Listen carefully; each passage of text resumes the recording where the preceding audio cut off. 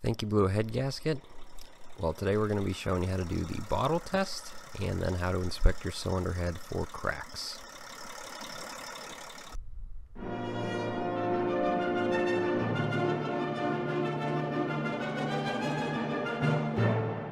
Alright, so you suspect you may have blown a head gasket.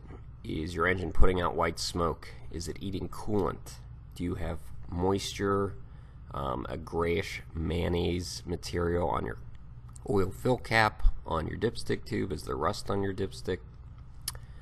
These are all signs you may have blown a head gasket or cracked a cylinder head or both. Now there are there's three other places that coolant can be getting into your engine. Those are your pre-cooler, if your engine has a pre-cooler. Most twin turbo engines do. But typically that just puts coolant into your intake, not necessarily pressurizes the cooling system, although it can when it's under higher boost. Next place is your air compressor can actually do this too, since it has high air pressure plus coolant in it. However, you'll usually start getting a lot of coolant out of your air dryer, and the air compressor is not usually the cause. The third place, other than the head or the head gasket, is your liners themselves. Since they're part of the combustion housing and there's coolant around them, they can get small cracks or small pinholes caused by cavitation in them, which can give you these symptoms as well. But usually it's a head or a head gasket. So we're going to be talking about how to do the bottle test, or some people call it the bubble test. And it might sound arcane or, I don't know, complicated. It's really not. Anyone can do this test. You need virtually no mechanical ability, and I'll be showing you how to do that in this. Okay, so we have a classic C13 here, twin turbo KCB, and you have your overflow reservoir there.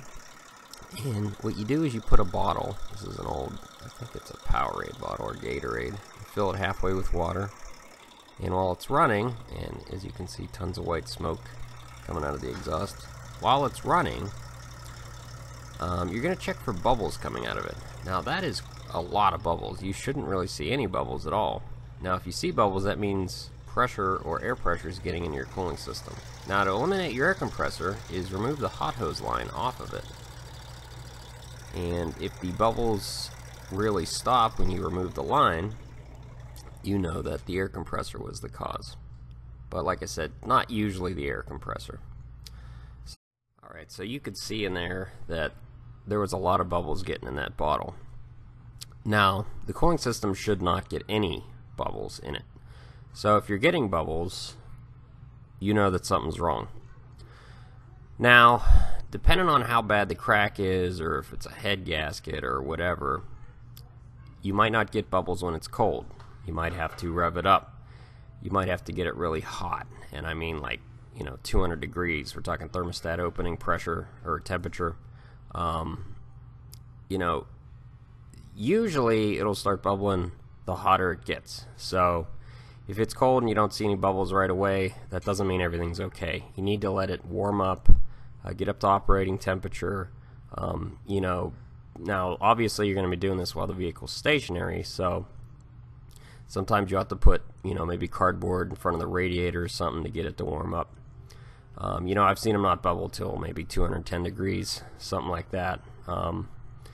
And when they do that, those are kind of hard to get.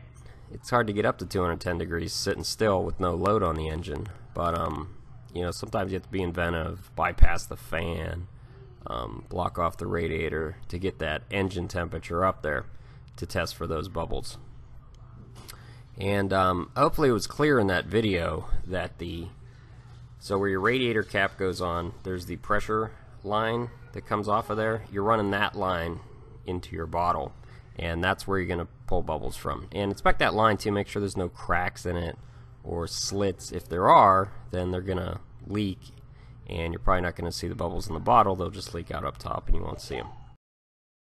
So the pre-cooler sits right there. It's from the turbo, the high pressure turbo, into the CAC. So we have removed the pre-cooler. It was clean. There was no coolant in it. getting ready to pull the cylinder head. I've pulled the fan drive, pulled the low pressure turbo, just kind of showing you what you need to do before prepping to pull the head. Pull the intake tubing off. The intake is dry, which is a good sign also that the pre-cooler was not bad. So we've removed the valve cover here, and what you're looking for when you pull the valve cover is that grayish mayonnaise material I was talking about, and you can see it accumulate right there on the sides of the head. Now normally it'll be all over the place depending on how long the engine's ran. And when I pulled this valve cover, I pretty much knew that the head was bad, because look at the valve cover. This stuff is everywhere. And this is not good at all.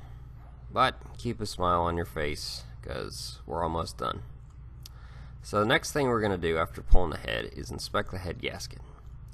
Now there's actually different parts to a head gasket. This little steel ring that seals the combustion chamber is called the fire ring, and this is the most critical portion of the head gasket.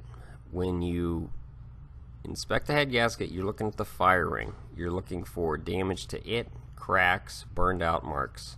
If any of those are there, you know that the head gasket failed. So here's the cylinder head.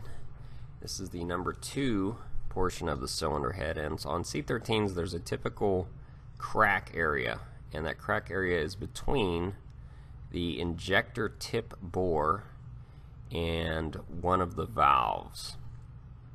And this is an exhaust valve, and that's the injector tip bore right in the middle, and you can see, hopefully, that there is a crack that goes between that valve and injector bore.